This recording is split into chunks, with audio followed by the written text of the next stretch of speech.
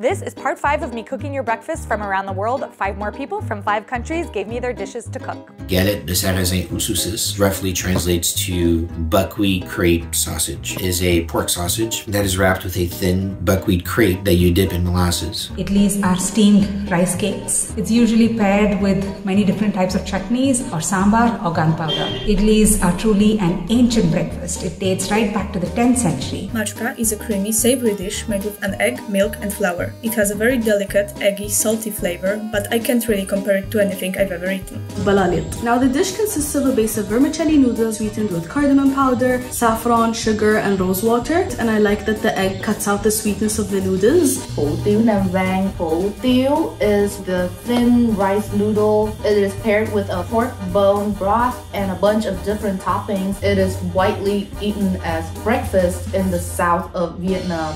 Who wants to be in part 6? Let me know.